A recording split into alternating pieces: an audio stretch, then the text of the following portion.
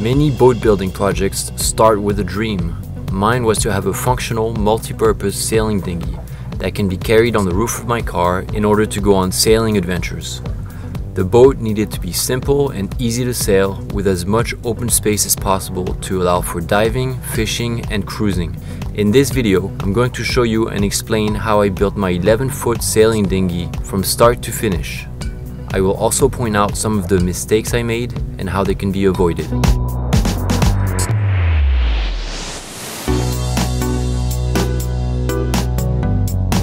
Buying proper plans from a designer is the best way to ensure your boat will perform correctly and have nice lines. It will also save you a lot of time and money in the long run. For the amount of work it takes to build a boat, it's really worth taking the time to find a design that you like. Before choosing your plans, it's important to consider what type of construction you want to do. This will depend on the resources and tools you have available. I chose the stitch and glue method because it's one of the easiest methods and allows for a strong and relatively light boat. This method uses plywood panels stitched together, usually with wire, and glued together with epoxy resin. Once I had the plans, I acquired all the tools and materials needed to build the hull. Here's what I ended up using.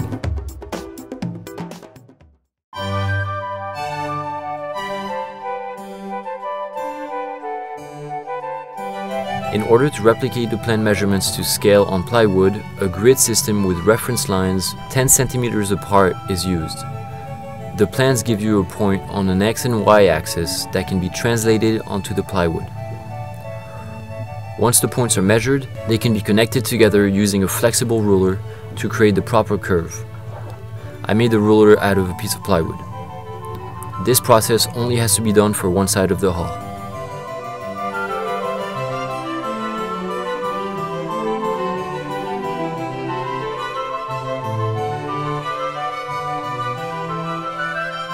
Once the panels are drawn, I cut them out using a jigsaw and smoothed out the edges with an orbital sander.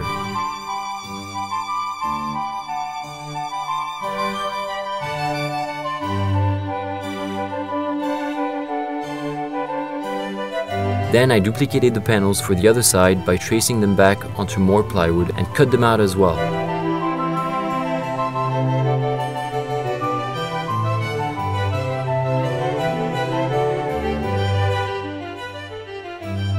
Once all the panels were cut out, I laid the identical panels together and sanded the edges again until they were exactly the same size.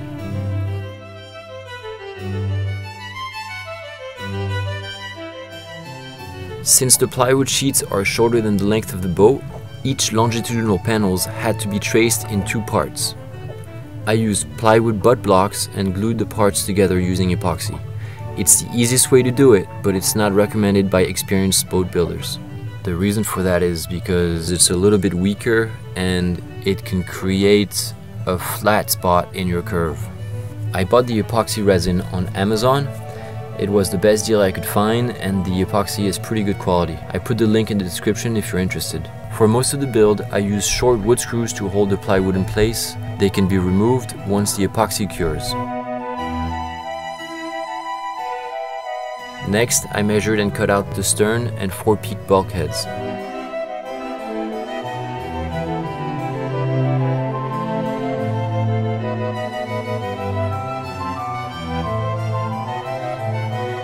All the panels needed to stitch the hull together were ready.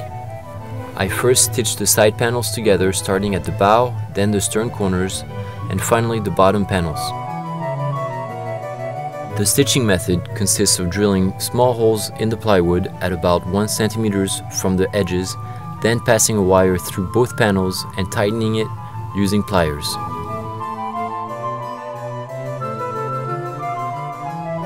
This process was very gratifying as I could see my boat take shape.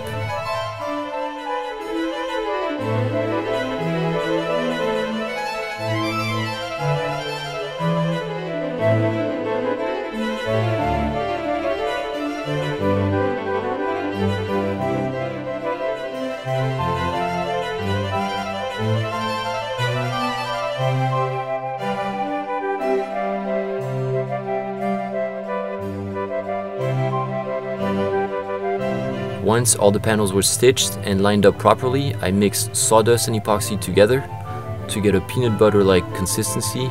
then filled in all the seams.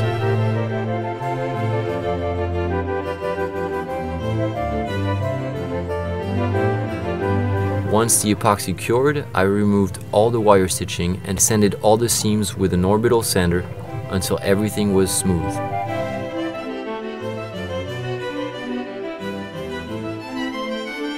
I used fiberglass to reinforce the stern corners and the bow to make sure the seams would not break apart when I flipped the boat over.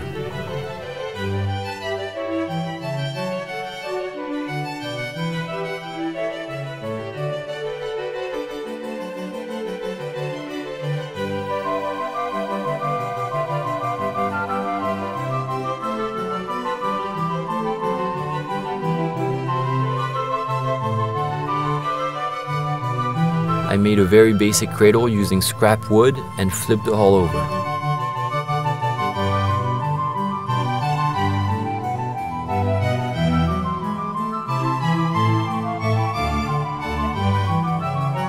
The boat felt small upside down, but once it was right side up, it felt a lot bigger.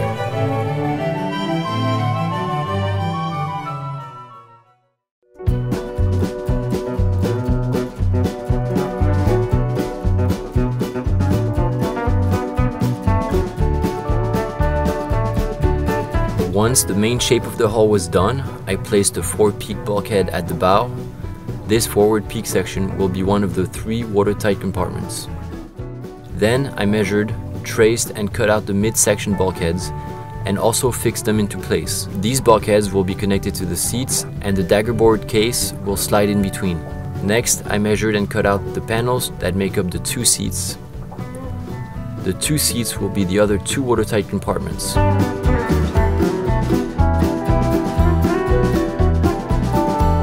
Once again, I used small wood screws to hold the panels in place until everything was glued.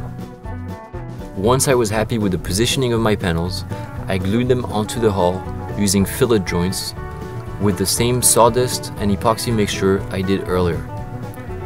These fillet joints are the key to creating a strong plywood boat.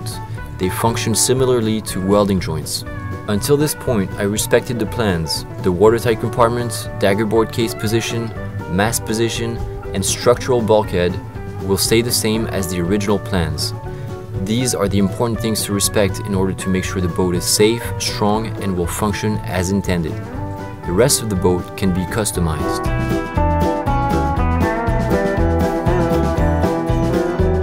I wanted to create a forward deck on my boat in order to have a storage compartment and minimize the water coming into the boat. So I added a light curve on top of the 4-peak bulkhead in order to add camber to my future deck. I then placed a piece of 4mm plywood on top of the bow section and traced the shape of the bow onto the plywood. This gave me the exact shape of my deck panel. I made a second identical panel and applied Gorilla Glue between the two. Then I screwed them into place. Once the glue was dry, I had a stiff forward deck panel with the curve I was looking for.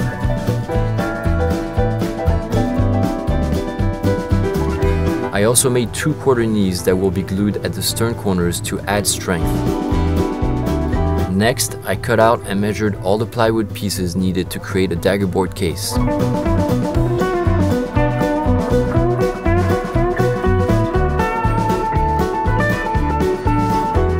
Then started gluing the daggerboard case together and also glued my quarter knees with the same batch of epoxy mix.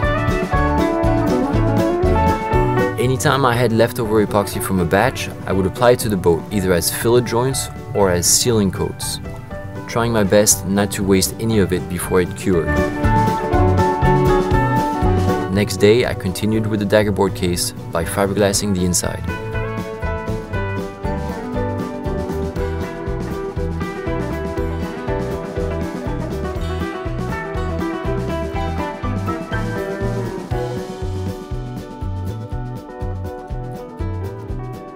I then started making the gunwhales by splitting a 1x4 plank of pine wood longitudinally.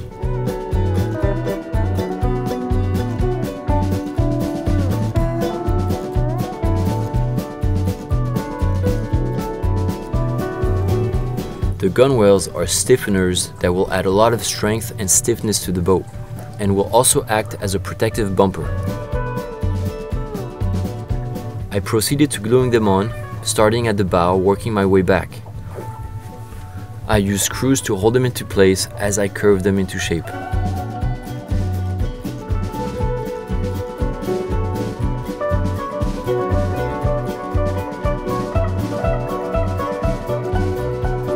I made the mistake not to make the gunwales long enough for the entire length of the boat. Instead, I made them in 2 parts. This made it hard to maintain a fair curve all the way through. I got lazy, and in the end, it was a lot more work to fix.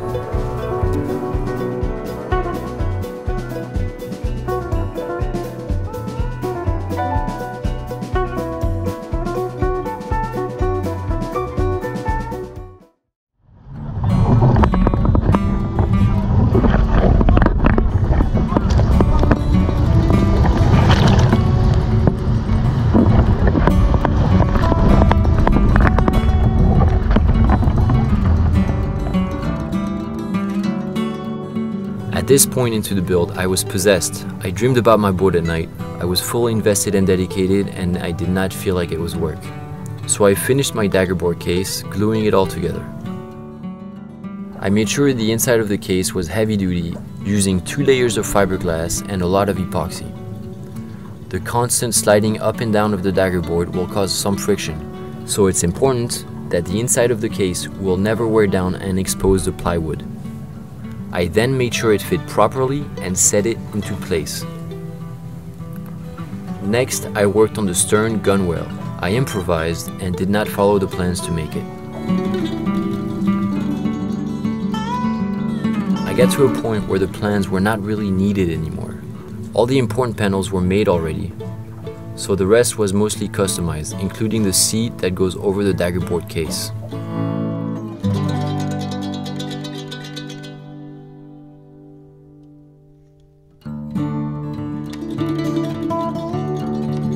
It was time to close the foredeck. Since it's a watertight compartment, it's important to coat the inside with a lot of epoxy before closing. It's a place that is hard to access once it's sealed shut.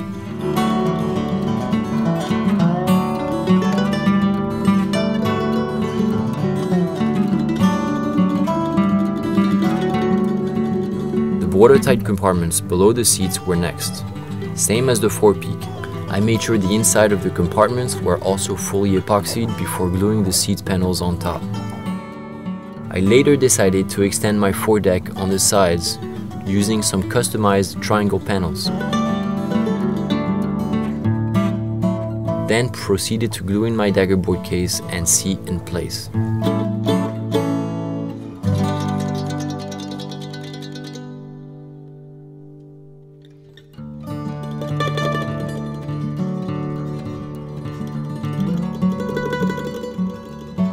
It was time to figure out how I was going to finish my storage compartment. Since none of it was in the plans, it took me a while to figure out an aesthetic and practical way to access the compartment while also using the access as a backrest when closed. Figuring out the dimensions of the panels without plans took some time.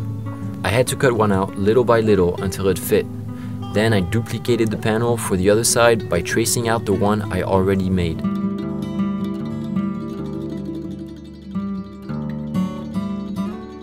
Once I was satisfied with my design, I glued it all in place and made the hatch panel that will open and close the compartment.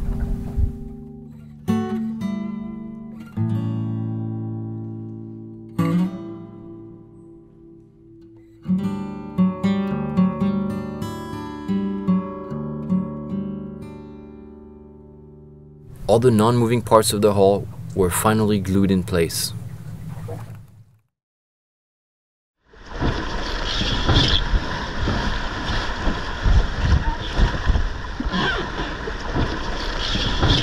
So most parts that go inside the hull are basically all glued. So I've creamed everything with this thick layer of epoxy filler mixed with sawdust. I put it everywhere, every little hole, every little spaces that I need to fill in.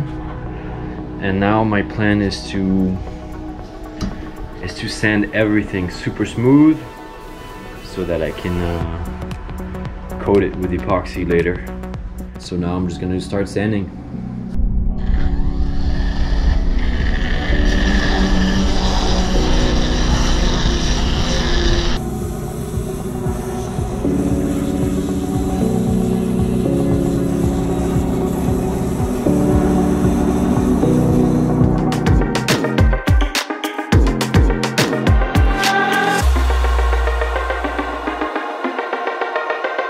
The sanding part was tough. There was a lot of excess epoxy that needed to be removed.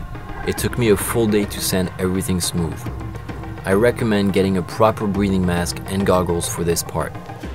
I would have saved a lot of time if I had been more careful by not letting big unnecessary chunks of epoxy dry inside the boat.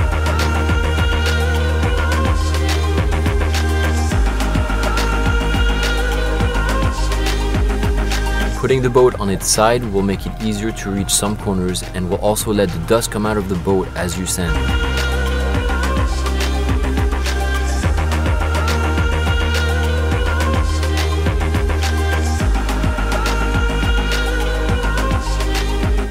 Once I was satisfied with the sanding, I cleaned off all the dust and applied the first layer of epoxy inside the boat.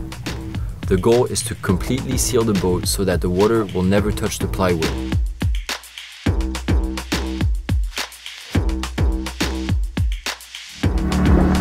Okay, so today is a special day.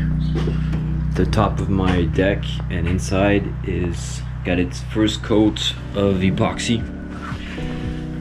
It's not perfect, obviously there's a bunch of imperfections, but I don't really care. What I care about is that the water doesn't get into the wood.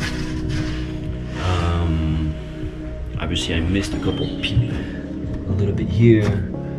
There, so I'll have to keep doing more coats later in the future, but at least now I know my wood is not just soaking in the moisture. It's a little more weather sealed and definitely a lot stronger, less susceptible to splintering or falling apart.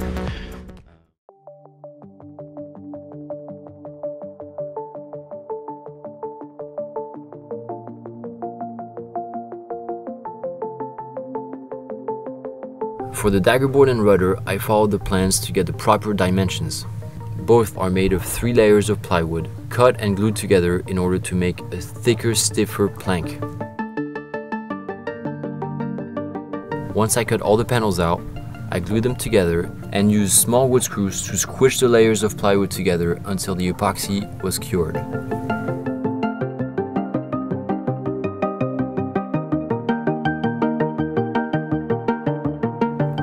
Once the epoxy cured, I removed the screws and was left with 2 planks ready to be shaped. To shape the Daggerboard and Rudder into foils, I used a grinder, an orbital sander, but I would recommend an electric planer if you have one. It would save you a lot of time. This shaping process takes a long time and needs to be done gradually using the different layers of ply as visual guides to make sure the foils are sanded evenly. Once I finished shaping the Daggerboard, I did the same process for the rudder.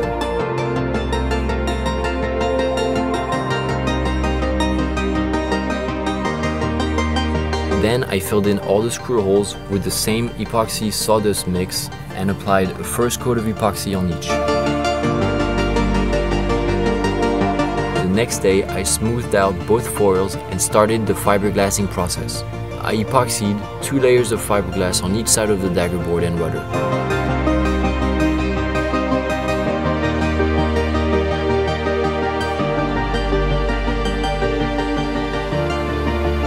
I then sanded down the excess fiberglass and added multiple coats of epoxy on each side over the next few days. The idea is to fill in all the holes and all the bubbles to make a nice smooth finish. At the same time, I worked on the rudder cheeks that will hold the rudder in place and allow it to pivot up and down. I also used the plans for this and epoxied 1 layer of fiberglass on each side of the cheeks. Both the Daggerboard and Rudder need to be very strong, as they will endure heavy lateral loads and be subject to a lot of abuse. They took a lot longer to make than expected, mostly because I had to wait for the epoxy to cure between each coat that I added on.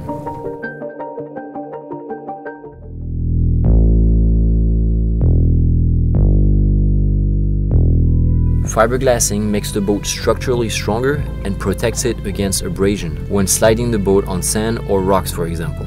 It also creates a thicker waterproof layer before the water can reach the plywood. For plywood boats, it's recommended to fiberglass all the inner joints of the boat and the entire outside of the hull. I started by lightly sanding the inner joints of the boat using 60 grit sandpaper so that the fiberglass and epoxy mechanically bond better to the surfaces. Then I made 10 cm wide strips of fiberglass and placed them on top of the joints until I had them all covered.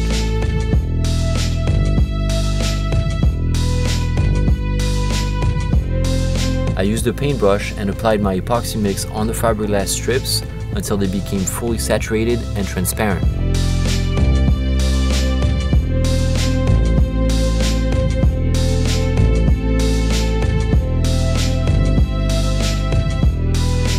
Once the epoxy started to cure, I flipped the boat over.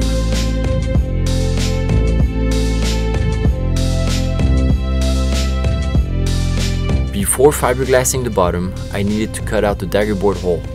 I had previously drilled small holes on the other side of the hull before gluing the daggerboard case in order to know where I needed to cut.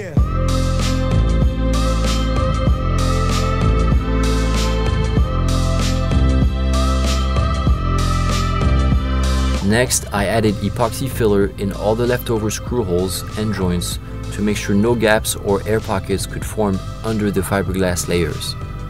I then sanded everything smooth, rounded off the corners, and made sure there was no sharp edges left.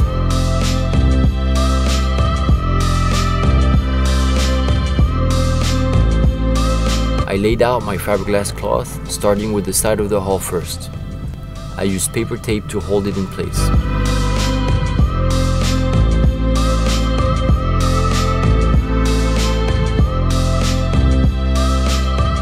Then I applied the epoxy. I started with a spatula, but the process was slow and it was difficult to apply the epoxy evenly. So the next batch of epoxy I tried with a roller and it was a lot better. It was faster and easier. It's important not to oversaturate the fiberglass and to try to apply it as evenly as possible. For the bottom of the gunwales, I used a paintbrush to properly soak the epoxy into the corners. The next day, I sanded the edges of the fiberglass to make everything smooth again, and laid out the fiberglass cloth that covered the bottom portion of the hull.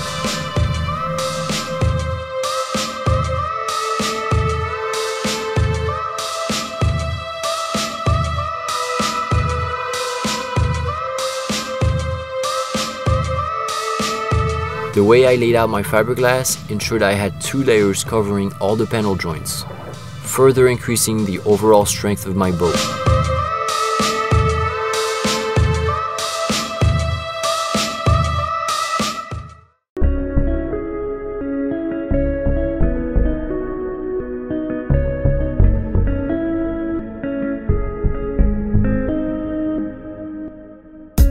The Skeg helps the boat go straight, especially when rowing.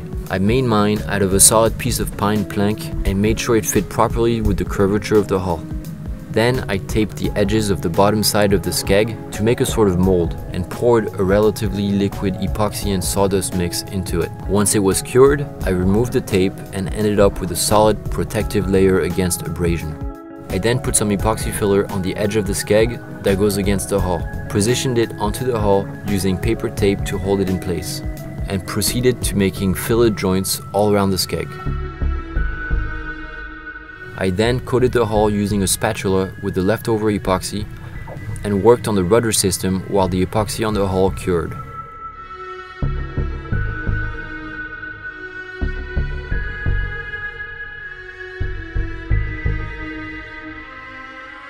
Once cured, I sanded the fillet joints to make them smooth and laid fiberglass cloth on the Skeg, making sure it also covered the hull a few centimeters on each side. Then applied epoxy to the fiberglass. I used the leftover epoxy to finish coating the hull and ended up with a slick looking boat.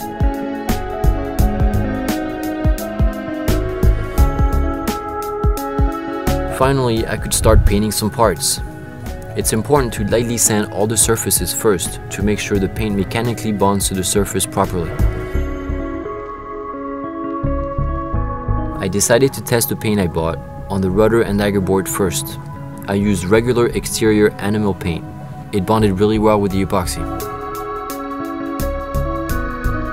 Next, I cut out my inspection holes to get access inside my watertight compartments and made sure the plastic hatches fit correctly.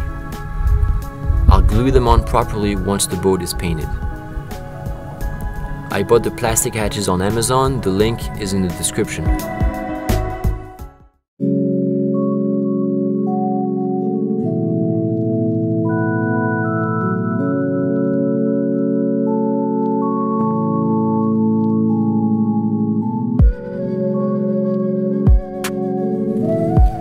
Since my hull was almost done, the next logical step was to create a dolly so that I can easily move my boat around.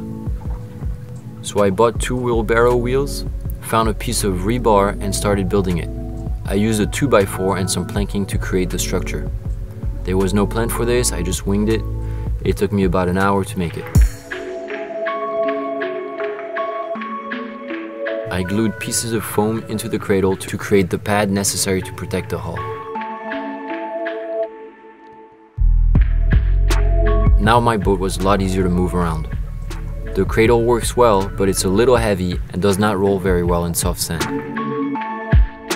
I then assembled all the parts for the rudder system and tested it out for the first time. It worked perfectly, but I'll get bigger washers to hold it together in the future. I bought the gudgeons and pin tools for the rudder on Amazon. The link is in the description.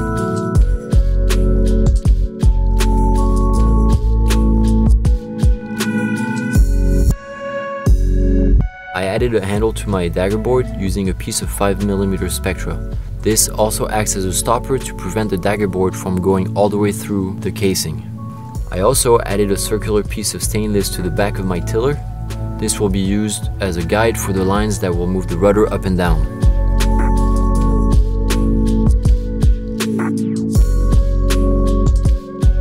I measured and cut out the holes for the mast and prepped the deck for fiberglassing by lightly sanding it.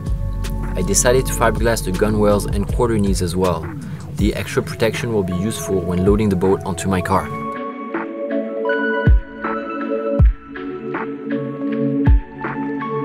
I laid out the fiberglass cloth, then applied the epoxy using a spatula for the deck and a paintbrush for the gunwales.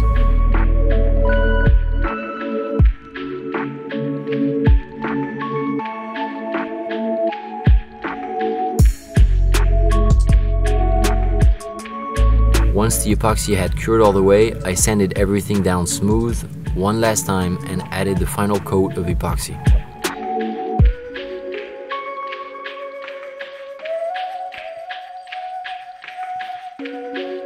I was happy to finally be done with fiberglass and epoxy because it's a messy, dirty thing to work with.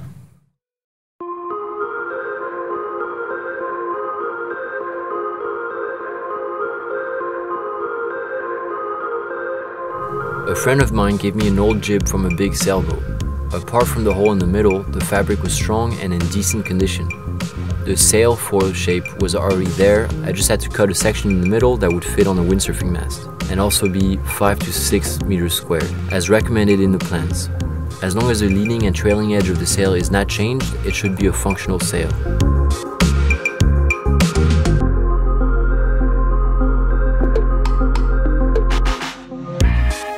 I first cut and stitched the top section of the sail and also added a batten sleeve. I used an old windsurfing batten and the tightener that goes with it for the top of the sail, and used the reinforced holes that were already in the sail as my attachment points. I then cut the bottom section of the sail and also stitched it up.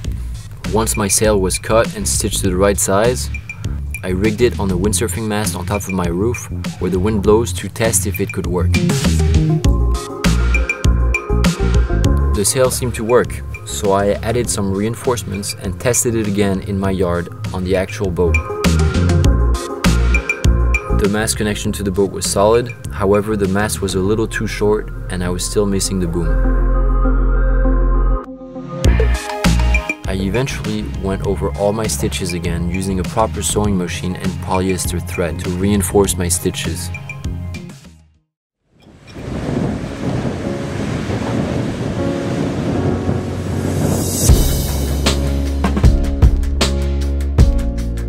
Epoxy is not resistant to UV light, so it's necessary to paint the boat if you don't want the sun to damage it. First, I lightly sanded the surfaces to make sure the paint sticks properly. Then I taped the gunwales to section off the paint and painted the inside of the boat using a small roller. I ended up applying 2 layers of paint. I used exterior furniture paint. The whole process was fast and easy. I kept it simple and made the inside one solid color. It may not look so good, but it allows me to spot any damage or scratches to the boat more easily.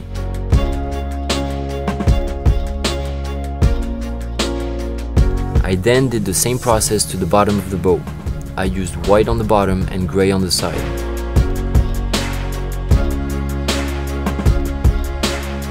I also painted my new windsurfing mast that will replace the one that was too short.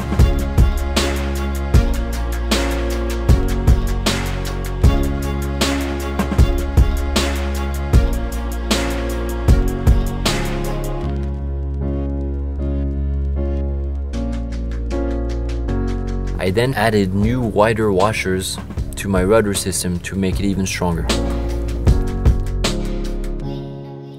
For the gunwales, I wanted to keep the wood color, so I applied UV resistant varnish on them for protection. I then fiddled with the rudder some more until I was satisfied with the system. It was very basic. One line lifts the rudder, the other one pulls it down.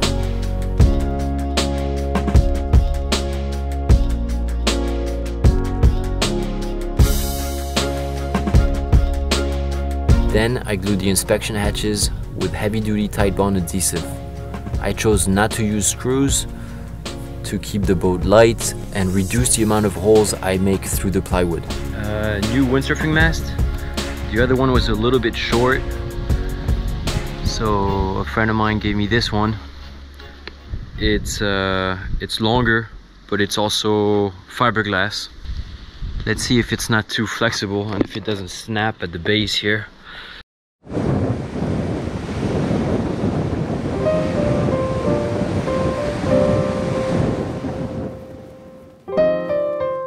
A quick update on the boat. So I finished painting it. I'm almost done with the rig. I got the sail done. I've got a new mast, and I'm going to use the older mast, at least the top part of it, this piece, to make the boom, but it's a little short. The idea is to use this piece of aluminum tubing from a sun umbrella.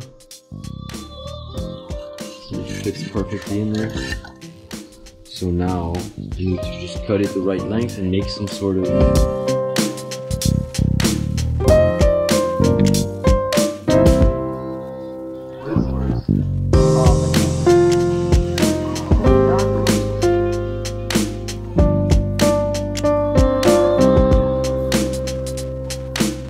So I found a system that does 2 things in one. This little line here that I attached to one of the screws sticking out from the other side of the gudgeon. This line, I just bring it over the top here, hook it into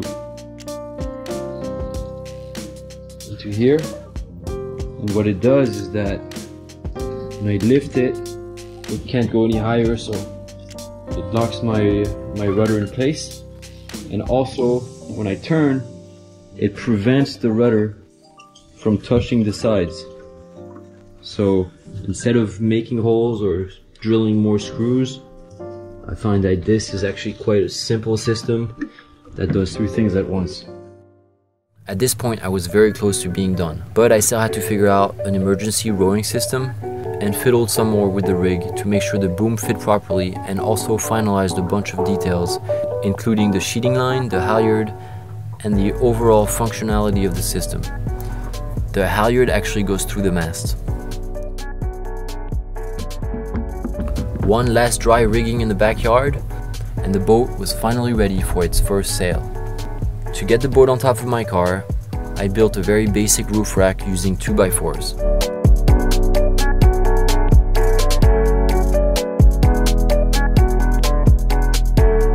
I tied 2 ropes from the back roof rack to the 2 stern corners of the boat.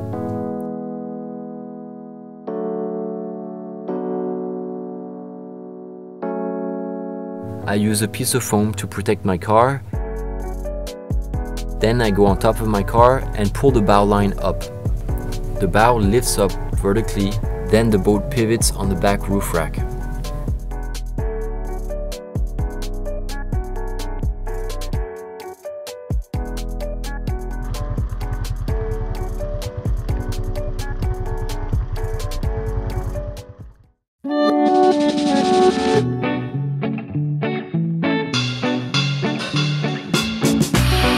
The big day had arrived. We finally got to see the boat floating.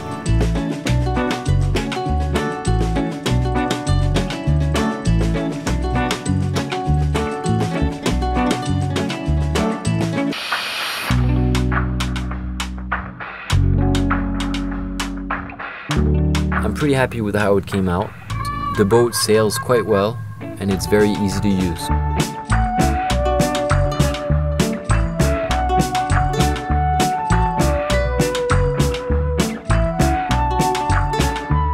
Although it's a little tight, the boat can carry up to 4 or 5 people, but it's ideal for 2. I quickly realized the paint was very slippery when wet, so I used cheap yoga mats to cushion the inside, making the boat even more enjoyable to sail.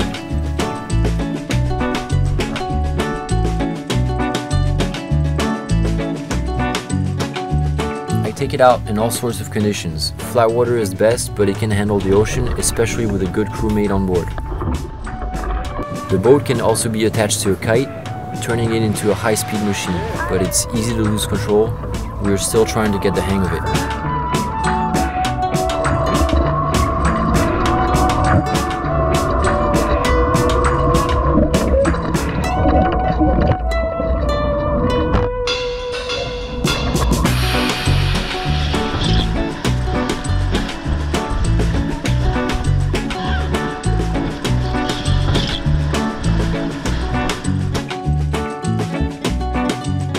The boat took me 2 months to build and cost me about $800 in material. If you actually watched this entire video, then you might actually be crazy enough to build your own boat. I hope this video gave you some inspiration and gave you a sense of what to expect when you start building your own. Thank you for watching and best of luck with your own boats.